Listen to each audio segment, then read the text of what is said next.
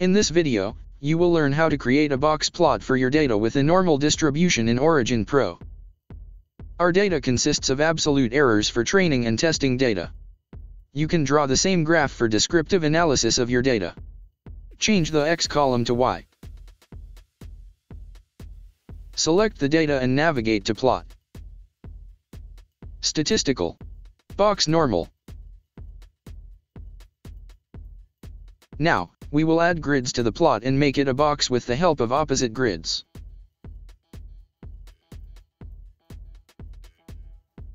Adjust the variable names accordingly.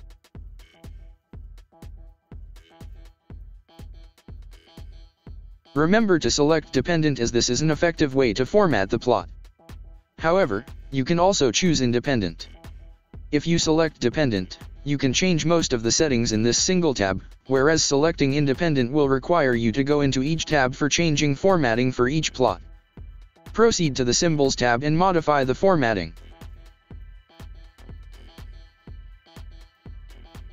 Choose by plot in Edge Color options since we are using the dependent option from the Group tab.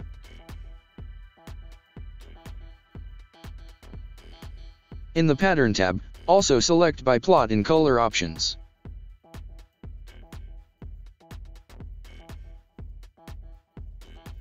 If you want to fill the box, follow the same steps and select by plot in the Color option.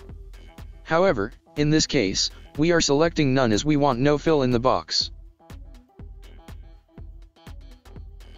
Now, go to the Group tab and change the colors of various plot elements. We are choosing red and green colors.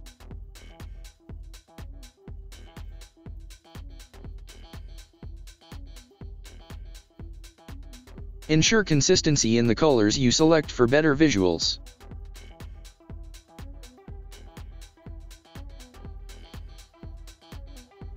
Head to the Box option, where you'll find various options available for the box plot. You can change the position of the box plot here.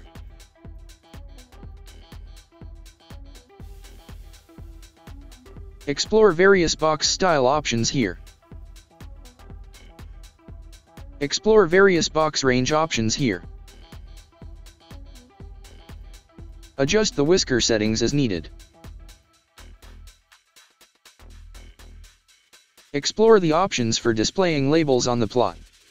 Note that these labels can be challenging to move and might not look good in their default position. Continue watching the video to learn how to address this issue. In the Distribution tab, you'll find different options for curve types and related formatting. There are also different symbols available to show on the plot. Leave the formatting settings for line options to auto. In this tab, you can also customize the formatting of your outliers. Select Auto Reposition to avoid overlapping, and press OK. If you encounter difficulty moving the labels, you have two options to solve this problem. One option is to add text boxes individually for all labels and place them appropriately according to your needs.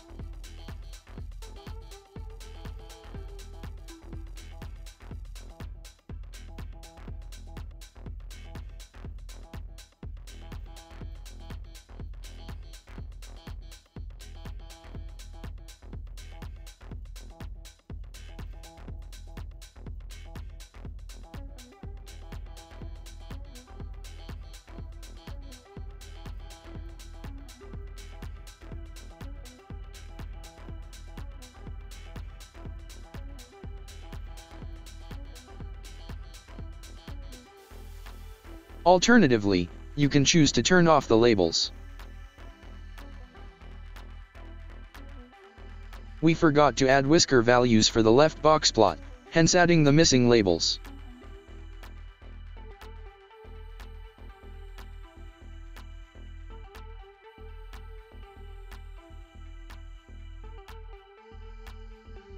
Turning off the whisker label. Another option is to add text boxes with information on your plot. To do this, we are adjusting the plot scale to make room for the text boxes. Adding the text boxes.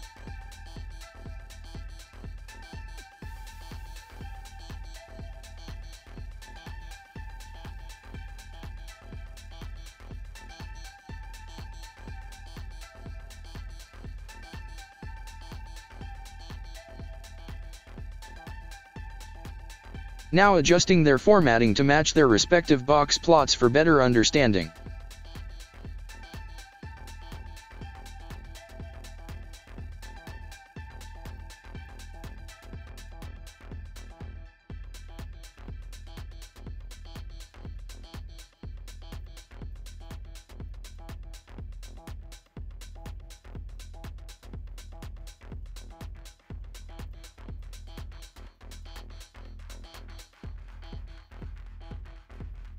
Now delete the labels, but you can keep them if you want. If you want to keep the labels, correct their positions, as their positions are disturbed due to changing the scale. Removing extra white space around plot. This is our final plot, and we hope this video was helpful to you. Do not forget to subscribe to our channel and hit the like button.